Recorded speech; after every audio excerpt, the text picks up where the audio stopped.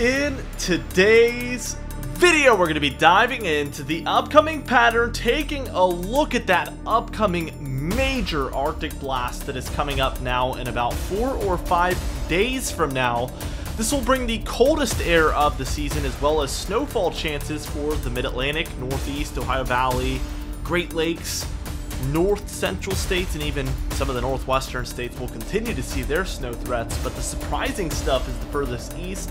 There is general storms, better yet, happening around the nation as well that need to be discussed, so we're going to be talking about that as well as the temperature pattern as a whole. So let's just dive into the current conditions first things first, and we see the continuation of what we were talking about yesterday. A lot of storminess here for Oregon, Northern California, and this does to some extent extend into Idaho, Montana, and Wyoming here. We do see over the north central states, we have this low right here, which is bringing about a lot of precipitation to the north of it for North Dakota, Minnesota, Wisconsin, and even parts of Michigan. And then there is some passing showers here for the northeast or perhaps in the Ohio Valley as well. Let's zoom into this western one, and as you can see, there is some moderate to heavy precipitation moving from basically southwest to northeast here across northern California into a lot of Oregon here all along that coastline. We're seeing moderate to heavy rainfall set up, and as we kind of generally head eastward from here, what we see more so of is light to moderate kind of passing showers with this one for areas further east in Oregon, as well as areas in Idaho, Montana, and Wyoming. Although there's a heavier pocket down here near I-94 that is passing through. As we take a look at the north central states, though, we can see these are more light to moderate in nature for the Dakotas, Minnesota, especially the northern half, the northern fourth of Wisconsin, and then the upper peninsula of Michigan mostly, but also the northern areas of the lower peninsula are seeing precipitation as well. And similarly to our other one, we do have a heavier pocket kind of set up here, and this is along Route 2 there from Crookston to Bagley. I'm not even going to try to pronounce this town's name. Bemidji, I don't know how you say that. But it is heading that way along Route 2, and that will be headed towards the Grand Rapids area eventually as well. So overnight, expect some heavier showers across that corridor of northern Minnesota. Again, looking at the northern areas here in Vermont, New Hampshire, Maine, we do have some passing light to moderate showers moving down from Canada, sort of towards the southeast across these states, and this might begin to get more coverage later on and maybe make a move towards the coastline, although it looks like it's kind of drying up as it reaches close to the coast for now. We'll see what happens with that. Now, obviously not too eventful on the current conditions, so let's go ahead and move on to what is upcoming. And as we take a look here at the new 6 to 10 day temperature outlook from the National Weather Service, and this is as of November 4th, it's gone ahead and done exactly as we predicted. This map did not look this cold initially, but they have really spread the colder air over these eastern states, now even going with the dark blues for the East Coast for the 10th through 14th time frame. Of course, we do expect our cool down to mostly be from the 9th through the 11th. So we are seeing some of it, cut out of this graphic first off, that being the 9th. And also, we're getting some days in there like the 13th and 14th that are perhaps milder. So at its peak for the 9th, 10th, maybe even into the 11th time frame, it will look a lot colder than this even, I suspect. Looking at the 8 to 14 day temperature outlook, things get a little bit less conclusive. We see neutral to slightly below average temperatures for both coastlines, with primarily warmer temperatures over the central states. And don't know if I agree with this fully. We'll explain a little bit later on. As we move for the 12th through 18th time frame, I do suspect that a lot of our colder air might be centered over the west and central states, and a lot of this warmth might be pushed further to the east here. I don't think we're getting a good reflection of that on this graphic, but of course it is the longer range, so you get kind of differing opinions a lot more as we move further into the pattern, so shouldn't come as a huge surprise or anything. Looking at the past 3 days of temperatures as of today, maybe we'll do the 5 day. Let's take a look at this, because this is going to encompass all of November plus Halloween Day, so the final day of October. But it has been a purely warmer than normal pattern out west, with cooler than normal conditions over mostly the southeast and deep south, but really the east as a whole, if we were to take the average of it, has just been cooler than normal overall. Looking towards the upcoming pattern, and we'll start out here with the precipitation, kind of just going over the storminess, but of course, we can kind of track these lines, the colored lines, to get an idea of where there's some troughs and ridges. And for now, it does appear like there's a ridge over the west and central states and a little bit of a trough over the east, but I mean, looking at this, it doesn't wave too much. As we move towards tomorrow afternoon on Wednesday the 6th, some interesting things begin to happen. The west deals with a lot more storminess all the way from California northward through Nevada, Oregon, Idaho, Washington, and even those western areas of Canada. And then we see an eastern storm as well. This is coming in the form of a 994 over New York State. Some snowfall showers for higher elevation areas there in the northeast. Outside of that, you're looking at a cooler rainfall event for the Great Lakes into the mid-Atlantic northeast areas. Clearly, your jet stream by this point is beginning to look a lot more extreme with that trough type pattern in the east, ridge in the west, but this is still a moderate trough at best. Nothing too crazy yet. Looking towards Thursday here on the 6th of November, it's a lot of the same, much quieter. The jet stream is kind of wavy, but not too crazy. We see the northwest is the center of a lot of our activity here, which has been the case for a while now. It's as we move towards Friday the 7th that some moving pieces begin to, well, move. We see our 992 centered right over the Great Lakes there, which is usually an indicative sign of some cooler air headed eastward, especially when coupled with a cold front, which we can see underneath there. A little bit of a drier warm front probably set up in there as there looks to be some lifted warmth to the east, but it's not very extreme at all. Maybe not even noticeable to the, feel if you move outside. That's going to pull a lot of cooler air in. This does look to have the components to be a thunderstorm event, maybe even severe weather event for some of these southern territories. Time will tell if we end up seeing that or not, but this is definitely looking to be a bit of a setup for something like that. The northwest hasn't slowed down too much as far as activity. There's still snowfall for the higher elevations and still rainfall for the lower elevations here.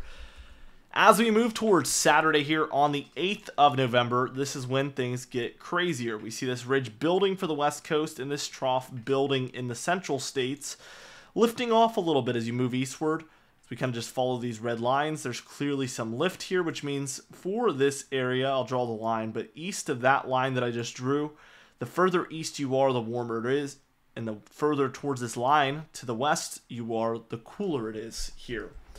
And the opposite is true in the west. It's much warmer where these lines bow up, and it's much cooler where they're lowering down into these areas. But our bottled up Arctic air is all right here over the northern plains, upper Midwest, and Great Lakes here by Saturday here on the 8th. Moving towards Sunday on the 9th. Again, we don't get this day on that 6 to 10 day outlook from the National Weather Service, but look at how extreme this jet stream is. We can take a look at the kind of North America view. We'll have to go back to the 12Z model run and get ourselves back here. Right there. Perfect. Look at this, guys. This is absolutely crazy. We see this ridge all the way up, almost to Alaska. Then this trough just descends down all the way into the deep south and then wraps back up. Really, really interesting, but you can clearly tell there is mild air shooting up the western seaboard of North America. And this Arctic flow is just funneling straight into this area that heads straight towards the central and eastern states. That is your pattern right there. This is an extreme, extreme look on the model run. Now that I've gotten that out of the way, I really wanted to show you how far this warmth goes up the west coast of Canada, because it's almost touching Alaska there. That is absolutely crazy, that ridge, and you get an equally strong trough to the east of it. Going back to the United States view, we can see that we do have a low, as we suspected, on the east end of the jet stream. It's a little bit more progressive on this model run, though. And what I mean is that it's moving through the jet stream quicker than anticipated. So what we end up getting in this instance, if this occurs, is some snowfall for Canada as well as the upper Midwest and Great Lakes here from this. But this low is over land, so this is way too far to the west for the northeast or mid-Atlantic to see any sort of substantial snowfall from this thing. We do, however, overnight begin to see a lot more of this activity kind of lag behind in the cooler air, and this ends up giving us some pretty intense lake effect snowfall occurring, and also some snow showers just generally moving across states like Michigan, Wisconsin, Illinois, Indiana, Ohio, even into Kentucky, Tennessee, West Virginia, Virginia, North Carolina, as it's kind of moving down into the more mid-Atlantic states, especially the high elevations. And as we kind of just move this on a few hours, this is as we're reaching 7 p.m. here on Monday, November 10th here.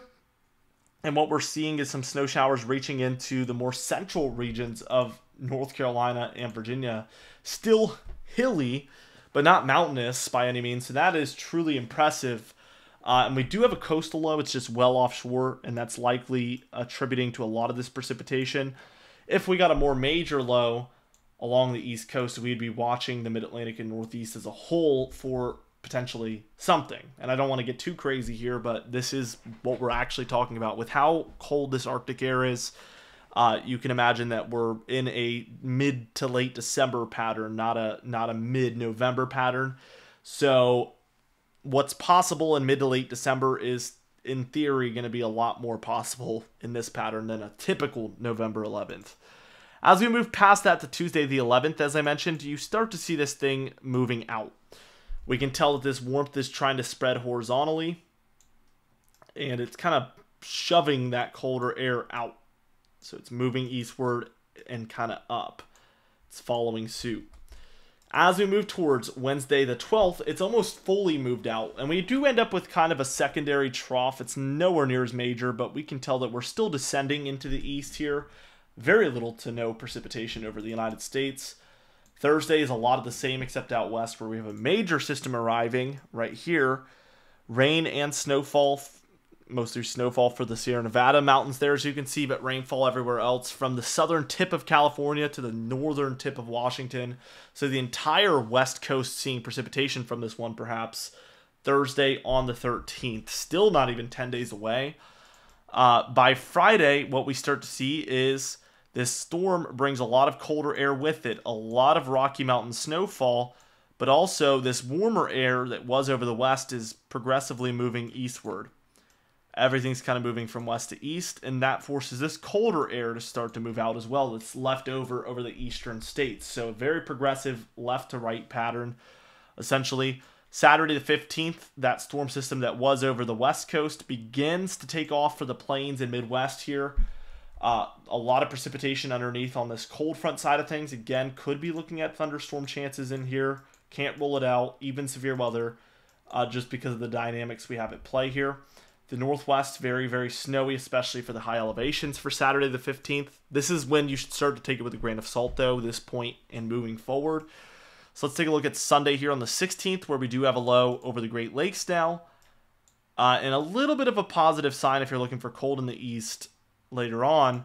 Here, we do have warming happening along the southwest coast, and typically that's the beginning sign that this colder air is on the move eastward, and generally we're going to see everything kind of just progress again from left to right, similarly to the pattern we saw before.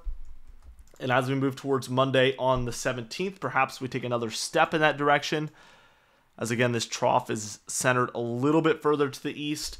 This is that low developing along the jet stream we were talking about earlier. This is an intense system, 988. We get really, really intense thunderstorms here again throughout the deep south and a lot of like the lower Midwest areas of the United States.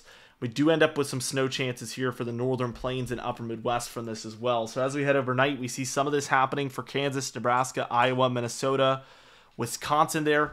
And that one eventually moves out, bringing with it a very, very, very intense cold front right here. So again, thunderstorm chances and even severe weather chances are prevailing here at the end of this model run as well with that system.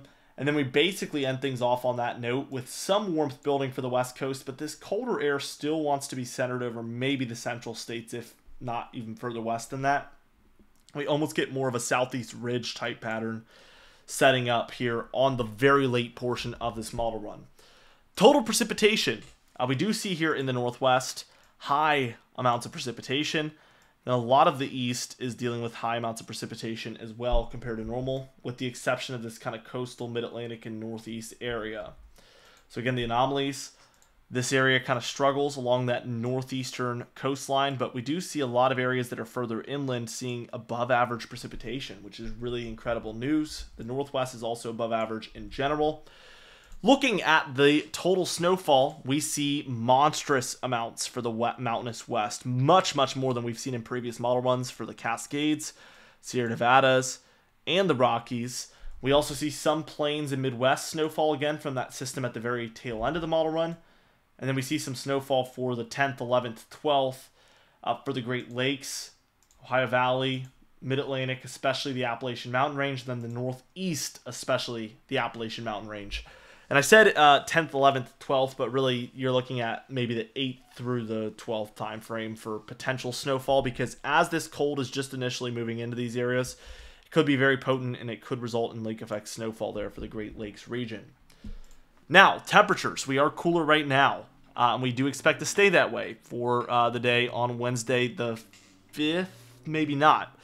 We see the Northeast actually seeing a little bit left, but we actually warm up right around this time frame later on Wednesday. But for Thursday, we see that second, more minor kind of cool down move in for the Mid-Atlantic, Ohio Valley, Northeast here. Friday, that goes ahead and moves out, and we start to warm again. Saturday the 8th, we're warm again along the east with, again, the cooler conditions beginning for the northern plains, upper Midwest, and Great Lakes. That's why we're not ruling out some snowfall starting as early as the 8th for these areas.